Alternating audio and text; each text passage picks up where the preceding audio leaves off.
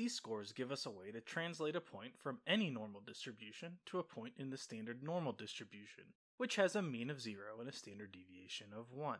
Once we get the z-score, we can then find the area of the standard normal distribution above or below the z-score. To find this area, we use a z-table, and the value we get within the z-table we can then relate back to the initial normal distribution we started with. So mainly the value of z-scores is to provide a standardized way to relate an infinite combinations of potential normal distributions, means, or standard deviations to the standard normal distribution. We have the z-table for the standard normal distribution, which then allows us to make inferences of all the normal distributions that we start with. For example, say I have the normal distribution with a mean of 50 and a standard deviation of 10, and I'm asked to find the percentage of the normal distribution below the number 62. Since 62 itself is not 1, 2, or 3 standard deviations away from the mean, in fact it is between 1 and 2 standard deviations above the mean, we are going to find 62's z-score and look it up in the z-table in order to find the answer to this problem. The z-score of 62 can be found by plugging 62, our mean of 50, and our standard deviation of 10 into this formula z equals x minus the mean, all divided by the standard deviation. Plugging them all in, we get 62 minus 50 all divided by 10, which is equal to 12 divided by 10, which equals 1.2. So, positive 1.2 is our z-score for 62 in this problem.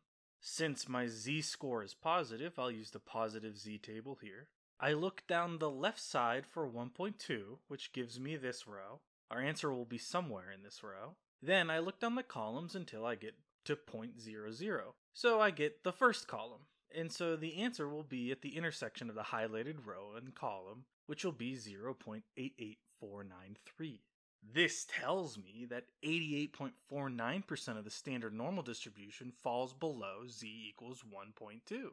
At the same time, this then also tells us that 88.49% of the normal distribution with a mean of 50 and a standard deviation of 10 falls below 62. This is exactly what we're looking for. So essentially, we use the z-score in order to find the percent of our distribution below 62 here. And if you need more examples of looking up z-scores on a z-table, check out this video here. Another thing that z-scores tell us is the number of standard deviation a point is from its mean when it's plugged into the z-score formula. For example, say I was asked how many standard deviations away from the mean is 29 in a normal curve with a mean of 34 and a standard deviation of 3. Well, if I plug 29 in for x, 34 in for our mean, and 3 in for the standard deviation, we get z equals 29 minus 34 all over 3, which is equal to negative 5 divided by 3, which equals negative 1.67. So our z-score here is negative 1.67, which tells us that 29 is negative 1.67 standard deviations below the mean. So z-scores are a measurement of how many standard deviations we are away from the mean. If it's positive, that's how many positive standard deviations we are above the mean, and if it's negative, that's how many negative standard deviations we are below the mean. In summary, z-scores help us do two things. They allow us to find the percent of the normal curve below or above a number from any normal distribution. It does this by translating it to a point in the standard normal distribution and using a z-table to find our percent. What this means is that I only need the standard normal z-table in order to find these percentages for all possible normal distributions.